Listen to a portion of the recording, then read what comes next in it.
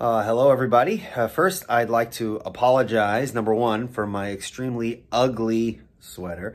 I just happened to be wearing it. I didn't know what to change into, and so I'm wearing this green atrocity. Also, my glasses, I'm not wearing cool shades. I have those like transitional things, just came from outside, and so it kind of looks dark and intriguing. So do apologize if folks are offended by my appearance, which I'm sure no one is.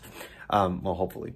In this video, I want to cover the question of why should the Old Testament be important to New Testament believers? Okay, now we live in the context of New Testament belief.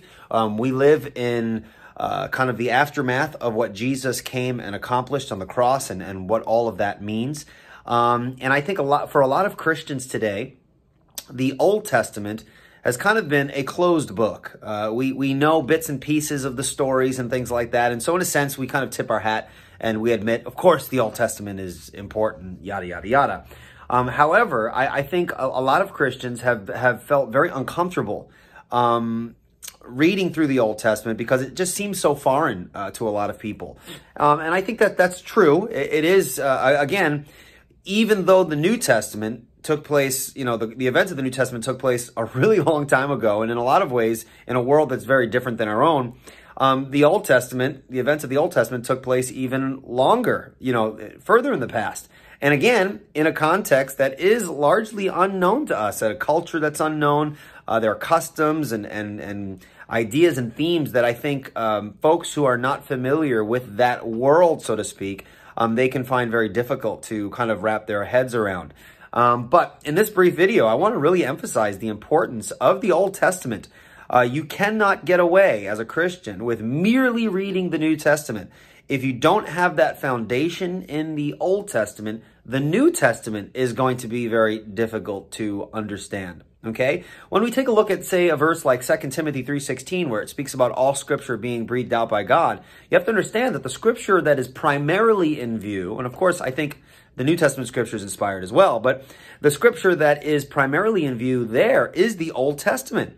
The Old Testament was the Bible of the early church, and it was only till later when the New Testament books were being written and promulgated and then kind of established.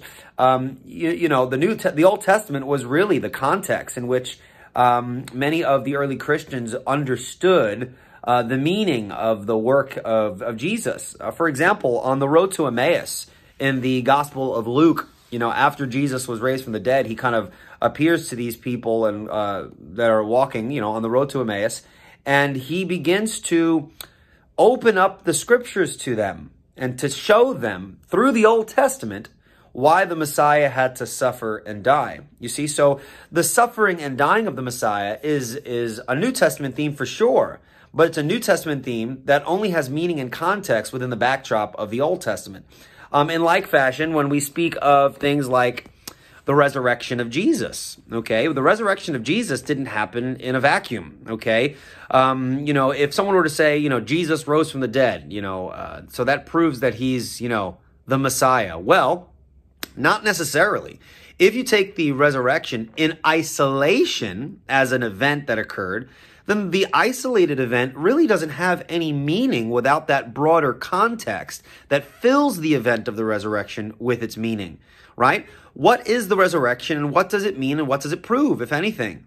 Well, you can't answer that question without the broader context of the Old Testament, in which the meaning of the resurrection is given significance and weight and kind of a commentary as to what is it that the early church actually experienced. And you can't really understand that without the Old Testament context. And of course, the New Testament giving us a more robust and fuller exposition as to what the meaning of these events were. So the Old Testament is really, really important to give context to the events of the New Testament, and in vice versa. The New Testament sheds light on what was presented in kind of ambiguous ways in the Old Testament. Right? These types and shadows, so to speak, these things that were vaguely seen in the old are given fuller and more robust meaning in the new. And in order to understand the new, you need to understand that scriptural backdrop of the Old Testament as well, which gives context and significance and meaning to what is happening in the New Testament. So all this to say, in kind of a very basic way, the Bible's important. If you want to understand the New Testament, you need to have a foundation in the Old. And if you want to have a clear understanding of the Old, you need to be looking at through the lens of what Christ has accomplished on the cross and all that other stuff that the New Testament entails. All right? So super, super important. Christians, read your Bibles and make sure that while you're also reading the New Testament, you're also availing yourself of the 39 books of the Old Testament, which are just as inspired as the New Testament. All right. So let us not run away from the Old Testament. Let us embrace all of the revelation of God and try to understand really the essence of our faith in a fully robust and systematic fashion in which we consider all of what Scripture has to say.